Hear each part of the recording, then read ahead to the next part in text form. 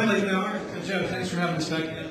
We're located in the Princeton, New Jersey area, and we're working on a new primary thermal source of power. It's very well needed in this day and age. What we do is we react atomic hydrogen with certain catalysts. We form lower energy states of hydrogen than were previously thought possible. We bring the negative electron, the hydrogen atom, closer to the positive proton, and typically release about 100 times the energy of burning hydrogen.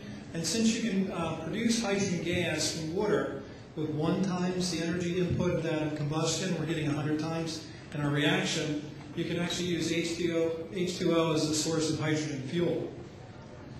The products of this reaction are light, power, plasma, new chemical compounds. All these aspects of the reaction were predicted theoretically and they've been confirmed experimentally.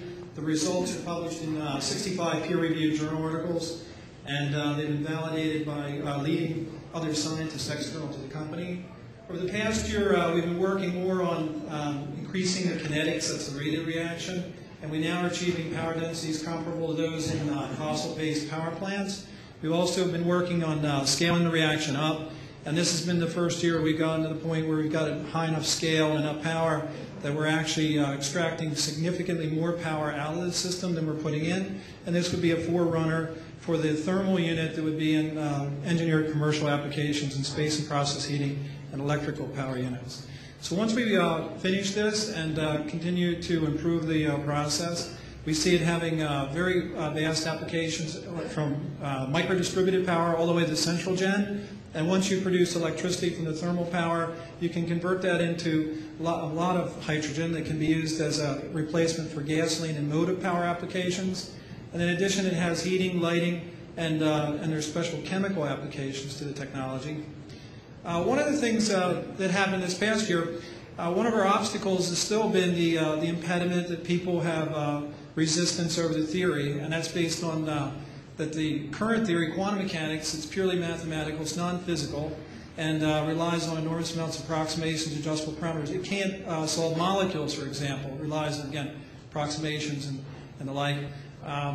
I've, in the past, solved many, many problems, thousands of fundamental problems at the atomic level, and now in this past year I've been able to solve extraordinarily complicated materials, having trillions of electrons and being able to explain exactly where the electrons are and what their energies are, and matching the predicted properties of these materials like metals, semiconductors, nanotechnology components, ionic compounds, things like diamond, very, very extensive structures, and very many different forms of molecular compounds. In particular, I've now solved the basic building blocks of organic chemistry, and we can solve now molecules in exact equations. So for the first time, molecules of infinite length and complexity, exactly what they look like and what their properties are.